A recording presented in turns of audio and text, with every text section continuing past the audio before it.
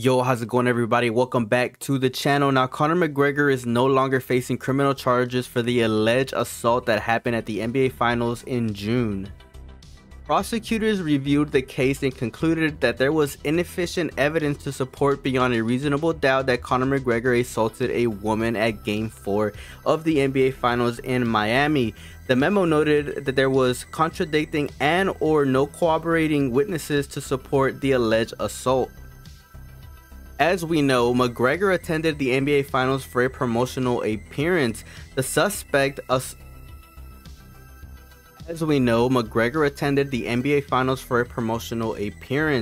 And the assault allegedly occurred in a men's restroom in the arena after the basketball game. McGregor and the accuser were seen entering the restroom together on CCTV footage. According to the prosecutors, the accuser's friend did not seem to be aware of the alleged attack. The memo mentioned that the woman questioned detectives about how McGregor would respond if she pursued charges, including the possibility of him settling or paying her off instead of going through the legal process. After the initial reports of the alleged attack, an attorney from the accusers claimed that the NBA offered her $100,000 to remain quiet about the incident. However, the NBA denied this claim.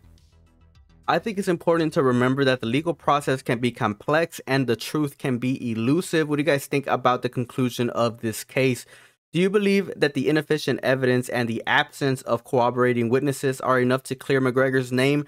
Or do you guys think that there might be more to the story than meets the eye? We'd love to hear your thoughts in the comments down below. Your perspective is important to us. Once again, if you guys enjoy the content that we make on this channel, remember to like, subscribe, and as always, I will see you guys in the next video. Peace out.